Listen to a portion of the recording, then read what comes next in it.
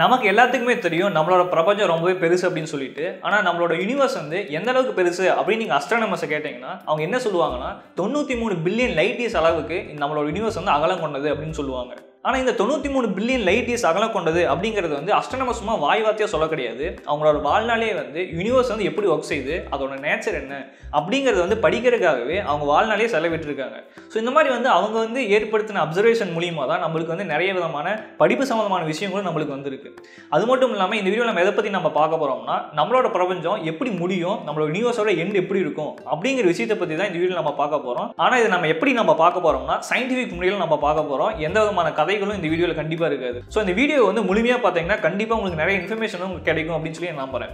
நீங்கள் விசைப்பலகை சேனலுக்கு புதுசாக இருந்தாலும் நீங்கள் சப்ஸ்கிரைப் பண்ணிங்கன்னா மறக்காம கீழே ரெட் கலர் சப்ஸ்கிரைப் பண்ண ப்ரெஸ் பண்ணிட்டு பக்கத்தில் வர பெல் ஐக்கானையும் ப்ரெஸ் பண்ணிக்கோங்க.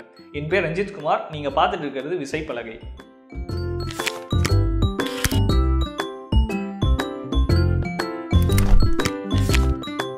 இப்போ நீங்கள் கொஞ்சம் இமேஜின் பண்ணிக்கோங்க, நீங்கள் ஒரு ரோட்டோரமாக நின்றுட்டு இருக்கீங்க, உங்களை கிராஸ் பண்ணி ஒரு கார் வந்து போகுது.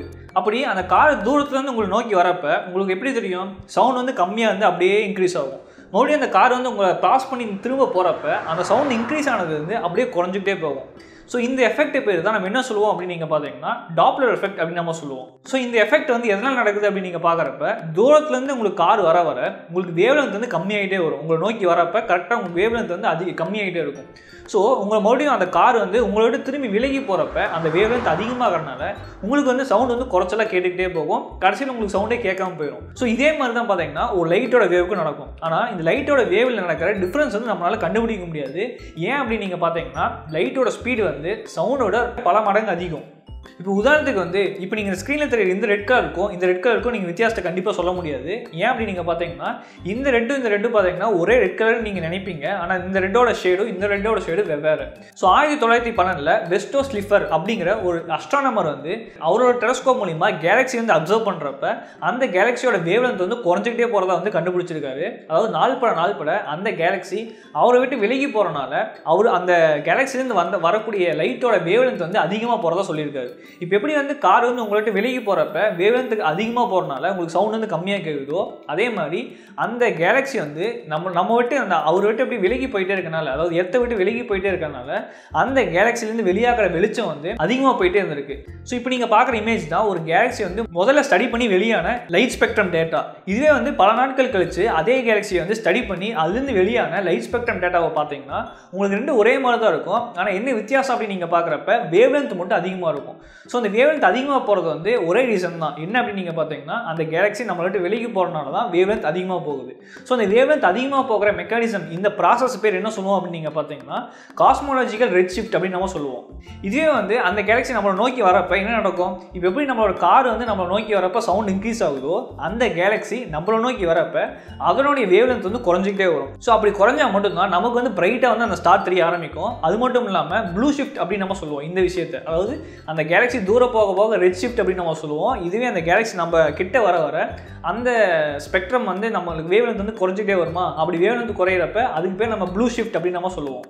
இந்த லைட்டை பற்றி உங்களுக்கு நிறைய தெரிஞ்சுக்கணும்னா லைட்னா என்ன, அப்போ லைட் எப்படி உருவாகுது அப்படின்னு நீங்கள் தெரிஞ்சுக்கணும்னா இங்கே தெரியிற கார்டை கிளிக் பண்ணி போய் பாருங்கள். அதில் லைட்டை பற்றின முழு விவரம் வந்து உங்களுக்கு கிடைக்கும். ஸோ இந்த அஸ்ட்ரானமர் மாதிரியே இன்னும் நிறைய அஸ்ட்ரானமர்ஸ் வந்து கேலக்ஸி வந்து ஸ்டடி பண்ணுறப்ப அவங்க டெலஸ்கோப் வச்சு பார்க்குறப்ப எல்லா கேலக்ஸியோட வேவ்லென்த் பார்த்தீங்கன்னா இன்க்ரீஸ் ஆகிட்டே இருந்திருக்கு.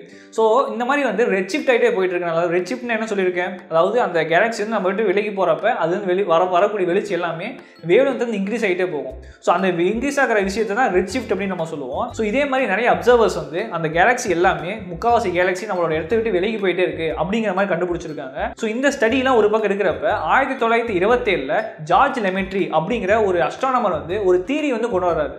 இந்த தியரி வந்து பிக் பேங் அப்படிங்கிற ஒரு தியரிக்கு வந்து வலுவிட்டுது. அதாவது என்ன மாதிரி தியரி கொண்டு வர்றாரு அப்படின்னு பார்த்தீங்கன்னா நம்மளோட யூனிவர்ஸ் வந்து பிக் பேங்க்லேருந்து தோன்ற அடுத்த நிமிஷத்துலேருந்து அந்த நம்மளோட யூனிவர்ஸ் வந்து பெருசாகிட்டே இருக்கிறத வந்து சொல்கிறாரு.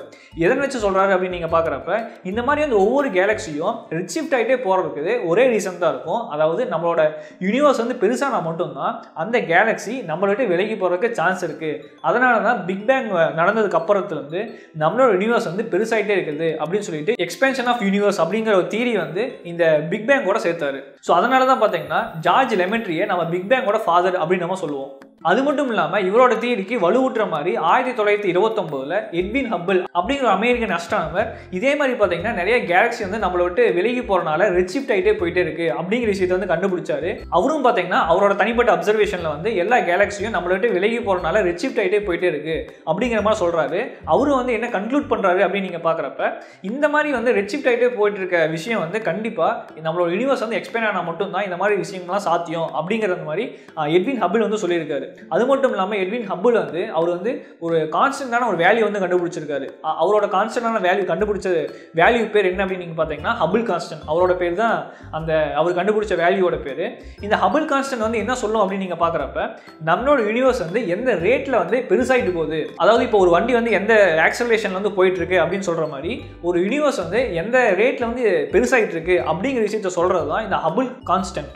ஆக்சுவலாக இந்த ஹப்பிள் கான்ஸ்டன்ட் வந்து கண்டுபிடிக்கிறதுக்கு 2 விஷயம் தேவைப்படுது. என்ன அப்படின்னு நீங்கள் பார்த்தீங்கன்னா அந்த கேலக்ஸி நம்ம அப்சர்வ் பண்ணுற கேலக்ஸி இருக்குது பார்த்தீங்களா, நம்மளை விட்டு எவ்வளோ ஸ்பீடில் வந்து நம்மளை விட்டு விலகி போயிட்டு இருக்கு, கூடவே நம்மளை விட்டு எவ்வளோ டிஸ்டன்ஸில் இருக்குது அப்படின்னு சொல்லிட்டு 2 விஷயம் நம்மளுக்கு தெரிஞ்சால் மட்டும்தான் ஹப்பிள் கான்ஸ்டன்ட் வந்து நம்மளால் கண்டுபிடிக்க முடியும். ஸோ ஏற்கனவே பார்த்தீங்கன்னா அந்த ரெட்ஷிஃப்ட் ஆகிட்டு அந்த கேலக்ஸி வந்து நம்மளை விட்டு விலகி போகுது பார்த்தீங்களா, அந்த ரெட்ஷிஃப்ட்டை வச்சு நம்ம வந்து அந்த கேலக்ஸி எந்த ஸ்பீடில் வந்து போயிட்டு இருக்கு, எந்த வெலாசிட்டியில் வந்து போயிட்டு இருக்கு அப்படிங்கிறத வந்து நம்ம ஈஸியாக கண்டுபிடிச்சிடலாம்.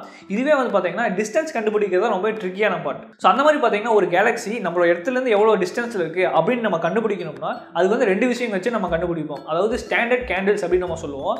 இந்த ஸ்டாண்டர்ட் கேண்டில்ஸ் வந்து 2 விஷயத்தை வச்சு பார்த்துட்டு இருக்காங்க. அது என்ன அப்படின்னு நீங்கள் பார்க்கும்போது சிஃபைட் ஸ்டார்ஸ் அப்படின்னு சொல்லக்கூடிய சில வகையான ஸ்டார்ஸ் இருக்கும். அந்த ஸ்டார்ஸ் வந்து அது பார்த்தீங்கன்னா ஒரு குறிப்பிட்ட ஒரு இன்டென்சிட்டியில் வந்து அது பிரைட்னஸாக வந்து எரிஞ்சிட்டு இருக்கும். அது ஒரு ஸ்டார், அதனால பார்த்தீங்கன்னா அது ஃபியூஷன் ரியாக்ஷன் வந்து எரிஞ்சிட்டு இருக்கும். அந்த ஸ்டார் வந்து ஒரு 4 நாளில் பார்த்தீங்கன்னா உங்களுக்கு வந்து பிரைட்னஸ் லோ ஆகிட்டு திரும்ப வந்து 4 நாள் கழிச்சு பிரைட்னஸ் இன்க்ரீஸ் ஆகும். அதாவது 4 நாள் இருக்குன்னா ஃபர்ஸ்ட் நாள் வந்து அதிக இன்டென்சிட்டியில் வந்து அதோட பிரைட்னஸ் வந்து காமிக்கும். அதுவே வந்து 4 4வது நாள் வரப்போ லோ இன்டென்சிட்டியில் வந்து அது வந்து பார்த்தீங்கன்னா வெளிச்சத்தை விடும். இதே வந்து மறுபடியும் திரும்பி வந்து அந்த சைக்கிள் கன்டினியூ ஆகிறப்ப அந்த 4வது நாள் முடிஞ்சோடனே திரும்ப இந்த நாளுக்கு வரப்போ உங்களுக்கு ஹை இன்டென்சிட்டியில் வரைஞ்சு மறுபடியும் அதே சைக்கிள் வந்து கண்டினியூ பண்ணும். இந்த மாதிரி வந்து ஒரு விட்டு எரியிற இந்த சீக்வன்ஸ் வந்து நம்ம வந்து சிஃபைட் ஸ்டார்ஸ் அப்படின்னு நம்ம சொல்லுவோம்.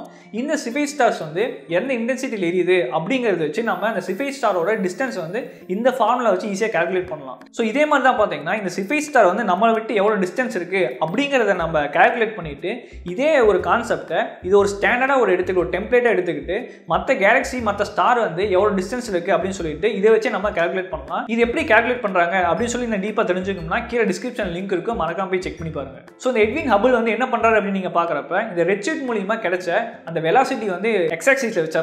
இதுவே வந்து அந்த கேலக்ஸி எந்த டிஸ்டன்ஸ்ல இருக்கு அப்படிங்கறத வந்து y ஆக்சிஸ்ல வந்து போட்டுறாரு. சோ இந்த மாதிரி வந்து ஒவ்வொரு கேலக்ஸியும் என்னென்ன கேலக்ஸில அப்சர்வ் பண்ணாரோ அதோட டேட்டா எல்லாமே பாத்தீங்கன்னா அந்த கிராஃப் வந்து பிளாட் பண்றாரு. சோ அப்படி பிளாட் பண்றப்ப இந்த ஹோல் கிராஃபோட கிரேடியன்ட் தான் பாத்தீங்கன்னா ஹப்பிள் கான்ஸ்டன்ட் அப்படின்னு சொல்லக்கூடிய வேல்யூ. ஆக்சுவலா லேட்டஸ்டா அவைலபிளா இருக்க இந்த பிளாங்க்ஸ் டெலஸ்கோப் உடைய டேட்டா வந்து என்ன சொல்லுது அப்படின்னு பாக்குறப்ப ஹப்பிள் கான்ஸ்டன்டோட வேல்யூ வந்து 67.74 km/s சொல்லுது. அதாவது இந்த யூனிவர்ஸ் வந்து 67.74 km/s ஸ்பீட்ல வந்து பெருசாயிட்டு போறதா வந்து இந்த ஹப்பிள் கான்ஸ்டன்ட்ல வந்து சொல்றாங்க.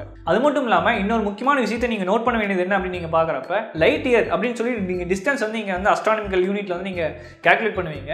ஆக்சுவலா லைட் இயர்னா என்ன அப்படின்னு நீங்க பாக்குறப்ப ஒரு வருஷத்துல வந்து லைட் வந்து எவ்வளவு டிஸ்டன்ஸ் வந்து டிராவல் பண்ணும் அப்படிங்கிற ஒரு டிஸ்டன்ஸ் தான் 1 லைட் இயர் அப்படின்னு நம்ம சொல்லுவோம். இதே மாதிரி பாத்தீங்கன்னா 3.26 மில்லியன் லைட் இயர்ஸ் சேர்ந்தா என்ன ஒரு யூனிட் வரும் அப்படின்னு நீங்க பாக்குறப்ப 1 மெகா பார்செக் அப்படின்னு நம்ம சொல்லுவோம். ஆக்சுவலி இப்போ ஏற்கனவே சொன்ன மாதிரி இந்த யூனிவர்ஸ் வந்து 67.74 km/s இந்த யூனிவர்ஸ் வந்து பெருசாயிட்டே இருக்கு அப்படின்னு நான் சொன்ன பாத்தீங்களா. ஆக்சுவலி எதுக்கு அப்ளை ஆகும் அப்படின்னு நீங்க பாக்குறப்ப ஆக்சுவலா ஃபர்ஸ்ட் வந்து டிஸ்டன்ஸ் வந்து ஃபர்ஸ்ட் 1 மெகா பார்செக் வந்து இந்த 67.74 km/s வந்து ஸ்பீடா போயிட்டு இருக்கும். அடுத்த 1 மெகா பார்செக்கு தான் இந்த ஸ்பீட் வந்து மறுபடியும் பாத்தீங்கன்னா டபுள் ஆகும், இன்க்ரீஸ் ஆகும். உங்களுக்கு இன்னும் ஈஸியா புரியபடி சொல்ல போனா இப்போ நீங்க ஒரு பிரெட் எடுத்துக்கோங்க. அந்த பிரெட்ல வந்து அந்த பிரெட் மாவு தான் பாத்தீங்கன்னா இந்த ஸ்பேஸ் அப்படின்னு நீங்க வச்சுக்கோங்க. அது வந்து அந்த காஞ்ச திராட்சைலாம் இருக்கு பாத்தீங்களா, அந்த காஞ்ச திராட்சை தான் பாத்தீங்கன்னா கேலக்சிஸ். ஆக்சுவலா இந்த ஸ்பேஸ் மட்டும் தான் எக்ஸ்பேண்ட் ஆகுது. அதாவது இந்த பிரெட்ல இருக்க மாவு மட்டும் தான் எக்ஸ்பேண்ட் ஆகுது. இந்த கேலக்சிஸ் வந்து மூவ் ஆக கிடையாது. ஸோ இதுல என்ன சொல்ல வர அப்படின்னு நீங்க பாத்தீங்கன்னா நீங்க இது வரைக்கும் நீங்க தப்பா புரிஞ்சிருப்பீங்க. கேலக்சிஸ் தான் வந்து தனியாக மூவ் ஆயிட்டு இருக்கு அப்படின்னு நினைச்சிருப்பீங்க. ஆக்சுவலா அதாவது அந்த கேலக்சிக்கும் நமக்கும் இடையில உள்ள ஸ்பேஸ் இருக்கு பாத்தீங்களா, ஸ்பேஸ் டைம் அப்படிங்கிற ஒரு ஃபேப்ரிக் இருக்கு பாத்தீங்களா, அந்த ஸ்பேஸ் டைம் அப்படிங்கிறது பாத்தீங்கன்னா ஸ்ட்ரெச் ஆகிட்டே இருக்கு, பெருசாகிட்டே இருக்கு. ஸோ இந்த ஸ்பேஸ் டைம் ஸ்ட்ரெச் ஆகிறனால தான் அந்த கேலக்சிஸ் நம்மள்ட்ட விலகி போற மாதிரி நம்மளுக்கு தோற்றம் உண்டாகுது. ஆக்சுவலி இந்த வீடியோவில் இதுக்கு அடுத்து நம்ம பார்க்கக்கூடிய எல்லா விஷயங்களும் பார்த்தீங்கன்னா இன்ட்ரெஸ்டிங்காக இருக்கும். கண்டிப்பாக இதுக்கு முன்னாடி இருக்கிற விஷயங்கள்லாம் உங்களுக்கு இன்னும் புரியாத மாதிரி இருந்தால் போய் மறுபடியும் ஃபஸ்ட்லேருந்து பார்த்து ரிஃப்ரெஷ் பண்ணிட்டு வாங்க. இதுக்கு அடுத்தது பார்த்தீங்கன்னா இன்னும் கொஞ்சம் இன்ட்ரெஸ்டிங்காக கண்டிப்பாக இருக்கும். இப்போ நம்ம அடுத்து நம்ம பார்க்க போகிறது பிக் பேங்கை நம்ம திரும்பி போகலாம். இந்த பிக் பேங்க் வந்து இன்னுமே பார்த்தீங்கன்னா ரொம்ப சாலிடான எவிடன்ஸ் கொடுக்குற மாதிரி 1964 அர்னோ பென்சியஸ் அப்புறம் ராபர்ட் வில்சன் அப்படிங்கிற 2 அஸ்ட்ரானமர்ஸ் வந்து லார்ஜ் மைக்ரோவேவ் டிடெக்டர் வந்து பில்ட் பண்ணுறப்ப அது வந்து பார்த்தீங்கன்னா எல்லா ரீடிங்ஸும் பார்த்தீங்கன்னா இந்த மாதிரி ஸ்டாட்டிக்காக வந்திருக்கு, இந்த மாதிரி ஸ்டாட்டிக் சிக்னலாக வந்திருக்கு. கண்டிப்பாக நீங்கள் பழைய கேபிள் டிவி வச்சிருந்தீங்கன்னா இந்த மாதிரி ஸ்டாட்டிக் சிக்னல்ஸாக நீங்கள் வந்து பார்த்துருப்பீங்க. ஆக்சுவலாக இந்த ஸ்டாட்டிக் சிக்னல் தான் அந்த ஆண்டனா வந்து இந்த ஸ்கைல வந்து எங்கே போய் திரும்பி பார்த்தாலும் அதே சிக்னல் தான் வந்து திரும்ப உங்களுக்கு வந்திருக்கு. அதனால அவங்க என்ன பண்ணாங்க அப்படின்னு நீங்க பார்க்கும்போது அந்த ஆண்டனா வந்து திரும்ப வந்து ரீகால்குலேட் பண்ணி ஏதோ ஒரு விஷயம் அங்க ஏதோ ஒரு அழுக்கு இருந்தா அதை வந்து சுத்தம் பண்ணிட்டு திரும்ப பாத்தீங்கன்னா அந்த ஆண்டனா வந்து சரி பண்றாங்க. அப்படி சரி பண்ணதுக்கு அப்புறமும் திரும்ப அதை ரன் பண்ணி பார்க்கறப்ப எல்லா டைரக்ஷன்ல இருந்தும் இந்த ஸ்கை முழுசா எல்லா டைரக்ஷன்ல இருந்தும் அதே மாதிரி ஸ்டாட்டிக் சிக்னல் வந்து வந்துட்டே இருந்திருக்கு. ஆனா ஸ்டார்டிங்ல பாத்தீங்கன்னா இந்த ஸ்டாட்டிக் சிக்னல் வந்து என்னன்னு சொல்லி அவங்களுக்கு தெரியறது இல்லை. ஆக்சுவலா இந்த ஸ்டாட்டிக் சிக்னல் தான் காஸ்மிக் மைக்ரோவேவ் பேக்ரவுண்ட் அப்படின்னு சொல்லக்கூடியது. இந்த காஸ்மிக் மைக்ரோவேவ் பேக்ரவுண்ட் தான் நம்மளோட உலகத்திலேயே ரொம்பவே பழமை வாய்ந்த ஒரு விஷயம். அதாவது நம்மளோட லைட் இருக்குது பார்த்தீங்களா, அந்த லைட் வந்து முதல் விஷயமா லைட் வந்து எப்போ தோன்றுச்சோ அந்த லைட் தான் இப்போ நம்மளுக்கு மைக்ரோவேவ் சிக்னலாக நம்மளோட இந்த ஆண்டனால வந்து நம்மளுக்கு கிடைச்சிட்டு இருக்கு. ஆக்சுவலி இப்போ உதாரணத்துக்கு நான் சொல்ல போனால் நீங்கள் டிவி சேனல் மாத்திரப்ப உங்களுக்கு வந்து புதுப்புன்னு இந்த மாதிரி வந்து ஒரு ஸ்டாட்டிக் சிக்னல் வந்து வரும். ஆக்சுவலி இந்த ஸ்டாட்டிக் சிக்னலில் ஒரு பாகம் வந்து எது காசு பண்ணுது அப்படின்னு நீங்கள் பார்க்குறப்ப அந்த நம்மளோட யூனிவர்ஸ் வந்து தோணுன உடனே முதல் வெளிச்சம் வந்து வெளியே வந்திருக்கு பார்த்தீங்களா, அந்த வெளிச்சம் வந்து ரொம்ப தூரம் வந்து டிராவல் பண்ணிட்டு என்ன சொன்ன மாதிரி ரொம்ப தூரத்துல இருந்து டிராவல் பண்ணால் லைட்டோட வேவ் லென்த் வந்து இன்க்ரீஸ் ஆகுமா, அப்படி ரெட் ஷிஃப்ட் ஆகிட்டே வந்துட்டு நம்மளோட விசிபிள் ஸ்பெக்ட்ரத்துலேருந்து மறைஞ்சு அதாவது இன்ஃப்ராரெட்லேருந்து கீழே மைக்ரோவேவ் சிக்னலாக நம்மளுக்கு வந்து கிடைச்சிட்டு இருக்கு. இப்போ சரி, இப்போ நம்ம யூனிவர்ஸ் எப்போ தோன்றுச்சோ அந்த காலத்துக்கு நம்ம போகலாம். உதாரணத்துக்கு வந்து யூனிவர்ஸ் பிக் பேங் அப்படிங்கிற விஷயம் வந்து நடந்து ஒரு 2 செகண்ட் கழிச்சு அந்த இடத்துக்கு நம்ம போய் பார்த்தோம்னா உங்களுக்கு வந்து ரொம்பவே டென்ஸான ஹாட்டான ரீஜனாக தான் இருக்கும். இந்த ஹாட்டான ரீஜன் எவ்வளோ டெம்பரேச்சர் இருக்கும் அப்படின்னு பார்க்குறப்ப பல மில்லியன் டிகிரி செல்சியஸில் இருக்கும். ஸோ இந்த மாதிரி ஒரு ஹை டெம்பரேச்சரில் வந்து எந்த ஆட்டமுமே வந்து உருவாயிருக்காது. எல்லாமே பார்த்தீங்கன்னா புரோட்டான், நியூட்ரான், எலக்ட்ரான் அப்படின்னு சொல்லிட்டு தனித்தனி பாகமாக தான் இருந்திருக்கும். ஸோ இந்த ஒரு ஸ்டேட்டில் இருக்க விஷயத்தை தான் பிளாஸ்மா அப்படின்னு நம்ம சொல்லுவோம். சரி, இந்த பிளாஸ்மானா என்ன அப்படின்னு நீங்கள் தெரிஞ்சுக்கணும்னா இங்கே தெரியுற கார்டை கிளிக் பண்ணி போய் பாருங்க, அதில் பிளாஸ்மா பற்றின முழு விவரமும் அதில் இருக்கும். ஸோ இந்த மாதிரி வந்து அந்த ஒரு 2 செகண்ட் கழிச்சு பிக் பேங் நடந்து ஒரு 2 செகண்ட் கழிச்சு 3,80,000 வருடம் வரைக்கும் இந்த மாதிரி பிளாஸ்மா ஸ்டேட்டில் தான் நம்ம யூனிவர்ஸே வந்து இருந்திருக்கு. ஸோ இந்த 3,80,000 வருடங்கள் வரைக்கும் அந்த பிளாஸ்மாக்குள்ள நடந்த எல்லா வெளிச்சமும் எல்லா ஃபோட்டான்ஸ் இருக்குது பார்த்தீங்களா, லைட் எல்லாமே ஃபோட்டானாக உருவானது அப்படின்னு சொல்லிட்டு உங்களுக்கு எல்லாத்துக்குமே தெரியும். அந்த ஃபோட்டான்ஸ் எல்லாமே வந்து அந்த பிளாஸ்மா வந்து எஸ்கேப்பே ஆயிருக்க முடியாது, அது வந்து தப்பிச்சிருக்கவே முடியாது. ஏன் அப்படின்னு பார்த்தீங்கன்னா அந்த பிளாஸ்மாங்கிறது ஒரு ஒப்பேக்கான மீடியமால கவர் ஆனது. ஸோ அது மட்டும் இல்லாமல் அந்த 3,80,000 வருடங்கள் கழிச்சு இந்த பிளாஸ்மாவோட டெம்பரேச்சர் பலாயிரம் மில்லியன் டிகிரி செல்சியஸ்லேருந்து உங்களுக்கு 3000 டிகிரி செல்சியஸை வந்து குறைஞ்சிருக்கு. அப்படி குறைஞ்சா மட்டும்தான் அந்த எலக்ட்ரான் வந்து அந்த புரோட்டான், நியூட்ரானோட வந்து சேர்ந்து ஒரு ஆட்டம் வந்து கிரியேட் ஆகும். ஸோ ஃபர்ஸ்ட் ஆட்டம் என்ன கிரியேட் ஆயிருக்கு அப்படின்னு நீங்கள் பார்க்குறப்ப ஹைட்ரஜன் ஆட்டம் தான் கிரியேட் ஆயிருக்கு. அதாவது ஒரு புரோட்டான் ஒரு எலக்ட்ரான் ரெண்டும் சேர்ந்து ஹைட்ரஜன் ஆட்டமாக கிரியேட் ஆயிருக்கு. ஸோ அந்த சமயத்தில் தான் பார்த்தீங்கன்னா அதுலேருந்து எல்லா வெளிச்சமும் எல்லா ஃபோட்டான்ஸ் வந்து வெளியே வந்திருக்கு. ஸோ அந்த ஃபோட்டானோடைய வேவ் லென்த் வந்து முதல்ல வந்து ஒரு ஆரஞ்சு கலரில் தான் இருந்திருக்கு. ஆக்சுவலாக ஒரு விசிபிள் ஸ்பெக்ட்ரத்தில் ஒரு ஆரஞ்சு கலர் தான் இருந்திருக்கு. ஆனால் அந்த ஆரஞ்சு கலர் வந்து விசிபிள் ஸ்பெக்ட்ரத்துல இருந்து நமக்கு வந்து 13.8 பில்லியன் இயர்ஸ்க்கு அப்புறம் இந்த யூனிவர்ஸ் வந்து எக்ஸ்பேண்ட் ஆகிட்டே இருக்கனால அது ஆரம்ப காலத்துல இருந்து அந்த வெளிச்சம் நம்மளோட பூமிக்கு வந்து சேர்றதுக்குள்ள பார்த்தீங்கன்னா அதனுடைய வேவ் லென்த் வந்து எலாங்காயிட்டே இருந்திருக்கு. ஏன்னா டிஸ்டன்ஸ் வந்து அதிகமாகனால இந்த ஸ்பேஸ் வந்து எக்ஸ்பேண்ட் ஆகிட்டே இருக்கனால அந்த லைட் டிராவலிங் டிஸ்டன்ஸ் வந்து அதிகமாக போகும். ஸோ அப்படி டிராவலிங் டிஸ்டன்ஸ் அதிகமாக போகிறனால அந்த ஆரஞ்சு கலரில் விசிபிள் ஸ்பெக்ட்ரத்தில் இருந்த லைட் வந்து ரெட் ஷிஃப்ட் ஆகிட்டே வந்து உங்களுக்கு வந்து மைக்ரோவேவ் ரீஜனில் வந்து நம்மளோட எர்த்துக்கு வந்து சேர்ந்தனால தான் இந்த காஸ்மிக் மைக்ரோவேவ் பேக்ரவுண்ட் அப்படிங்கிற ஒரு சிக்னல் வந்து நமக்கு வந்து எர்த்தில் வந்து கிடைச்சிருக்கு. இப்போ நீங்கள் கெஸ் பண்ணது கரெக்டு தான். அதாவது 13.8 பில்லியன் இயர்ஸ்க்கு முன்னாடி நடந்த ஒரு விஷயத்தை வந்து வெளிச்சத்து மூலியமா இப்போ நம்ம வந்து பார்த்துட்டு இருக்கோம். அதாவது லைட் அப்படிங்கிற ஒரு மீடியம் மூலியமா நம்ம வந்து இறந்த காலத்தை இப்போ நம்ம பார்த்துட்டு இருக்கோம். கண்டிப்பாக இது வந்து ஒரு மேஜிக்கலான ஒரு மித்திக்கான விஷயம்லாம் ஒன்றும் கிடையாது. இப்போ நீங்கள் உதாரணத்துக்கு வந்து சன்னுடைய வெளிச்சம் நம்மளோட பூமிக்கு வரதுக்கு எவ்வளோ டைம் எடுத்துக்கும்னு நினைக்கிறீங்க? அதாவது 8 நிமிஷம் 20 செகண்ட் வந்து எடுத்துக்கும். ஸோ அப்போ நம்ம எப்பயுமே நம்ம சூரியன் நம்ம பார்க்குறப்ப 8 நிமிஷம் 20 செகண்டுக்கு முன்னாடி எப்படி அந்த சூரியன் இருந்ததோ அந்த காட்சி தான் இப்போ நம்ம ப்ரெசென்ட்டில் பார்த்துட்டு இருக்கோம். அதை நீங்கள் தெளிவாக புரிஞ்சுக்கோங்க. ஸோ நம்ம பார்க்குற எல்லா விஷயமும் பார்த்தீங்கன்னா எல்லாமே பாஸ் தான். லைட் அப்படிங்கிற விஷயம் வந்து அது ட்ராவல் பண்ணுறதுக்கு ஒரு டைம் எடுத்துக்கும். அந்த டைம் டிலேக்கு அப்புறம் தான் எல்லா விஷயமும் நம்ம பெர்சீவ் பண்ணுறோம். ஸோ எல்லாமே வந்து நம்ம பாஸ்ட்டு தான் வந்து இப்போ நம்ம ப்ரெசென்ட்டில் வந்து பார்த்துட்டு இருக்கோம். சரி, இந்த பிக் பேங் நடந்து எப்படி கரெக்டாக 13.8 பில்லியன் இயர்ஸ் வந்து ஆகுது அப்படின்னு எப்படி கரெக்டாக மெஷர் பண்ணுறாங்க? இந்த யூனிவர்ஸோட ஏஜ், அதாவது நம்மளோட ஏஜ் நீங்கள் கேட்டிங்கன்னா கரெக்டாக நம்ம சொல்லிடுவோம் பர்த்டே வச்சு. அந்த யூனிவர்ஸ் வந்து எப்போ தோன்றுச்சு அப்படின்னு சொல்லிட்டு இந்த 13.8 பில்லியன் இயர்ஸ் அப்படின்னு சொல்லி எக்ஸாக்டாக எப்படி மெஷர் பண்ணுறாங்க அப்படின்னு நீங்கள் கேட்டிங்கன்னா ரொம்ப சிம்பிள் தான். ஆக்சுவலாக இப்போ நீங்கள் ஹபிள் கான்ஸ்டன்ட் அப்படிங்க நீங்கள் பார்த்துருப்பீங்க. இப்போ வேல்யூ சொன்ன பார்த்தீங்களா? ஸோ அந்த ஹபிள் கான்ஸ்டன்டோட இன்வர்ஸ் வேல்யூ தான் பார்த்தீங்கன்னா இந்த யூனிவர்ஸோட ஏஜ். ஹபிள் கான்ஸ்டன்ட் என்ன சொல்லியிருக்கேன்? 67.74 அப்படின்னு நான் சொல்லியிருக்கேன். ஸோ 1/67.74 அப்படின்னு நீங்கள் போட்டிங்கன்னா அப்ராக்சிமேட்டாக உங்களுக்கு 13.8 பில்லியன் இயர்ஸ் அப்படின்னு உங்களுக்கு வரும். ஆக்சுவலி இந்த அப்ராக்சிமேட் வேல்யூங்கிறது உங்களுக்கு சரியான ஒரு வேல்யூ கிடையாது, இது ஒரு அப்ராக்சிமேட் வேல்யூ தான். ஆனால் கரெக்டான ஏஜ் வந்து யூனிவர்ஸ் எப்படி போடணும் அப்படின்னு நீங்கள் பார்க்குறப்ப ஃப்ரீட்மேன் ஈக்குவேஷன்ஸ் அப்படின்னு சொல்லக்கூடிய இந்த ஈக்குவேஷன் வந்து எயின்ஸ்டீனுடைய ஜெனரல் தியரி ஆஃப் ரிலேட்டிவிட்டியிலிருந்து டிரைவ் பண்ண ஈக்குவேஷன்ஸ். ஆக்சுவலாக இந்த ஈக்குவேஷன் மூலிமா தான் நீங்கள் எக்ஸாக்டாக யூனிவர்ஸ் வந்து எவ்வளோ ஏஜாக இருக்குது அப்படிங்கிறது நீங்கள் வந்து கரெக்டாக கணிக்க முடியும். சரி, இப்போ நம்மளோட யூனிவர்ஸ் வந்து எவ்வளோ ரேட்டில் வந்து இன்க்ரீஸ் ஆகுது அப்படின்னு சொல்லி ஹபிள் கான்ஸ்டன்ட் வச்சு பார்த்துட்டோம். ஆக்சுவலி இந்த ஹபிள் கான்ஸ்டன்ட் வச்சு நம்ம வந்து ரிவர்ஸில், அதாவது நம்மளோட டைமை வந்து ரிவர்ஸில் நம்ம சுற்றி பார்த்தோம்னா எவ்வளோ ஏஜாக இருக்குது இந்த பிக் பேங் அப்படிங்கிற ஒரு ஈவெண்ட்லேருந்து இந்த எவ்வளோ தூரம் வந்திருக்கு அப்படிங்கிறத வந்து நம்ம ரிவர்ஸ் பண்ணி நம்ம பார்த்தோம்னா இந்த பிக் பேங்கோட ஏஜ் வந்து நம்ம ஈஸியாக நம்ம கண்டுபிடிச்சிடலாம். ஸோ அதே மாதிரி தான் பார்த்தீங்கன்னா இந்த ஹபிள் கான்ஸ்டன்ட் அப்படிங்கிற விஷயத்தை வந்து நம்ம இன்வெஸ்ட் நம்ம பண்ணி பார்த்தோம்னா உங்களுக்கு வந்து ஈஸியாக கிடச்சிரும். ஆக்சுவலி எக்ஸாக்டாக நீங்கள் பண்ணோம்னா இந்த ஃப்ரீட்மேன் ஈக்குவேஷன்ஸ் நீங்கள் பார்க்கணும். அந்த ஃப்ரீட்மேன் ஈக்குவேஷன்ஸ் கேல்குலேஷன் பற்றி நிறைய தெரிஞ்சுக்கணும்னா அதோட லிங்க்ஸ் வந்து கீழே டிஸ்கிரிப்ஷன் இருக்குது, மறக்காம போய் செக் பண்ணி பாருங்கள்.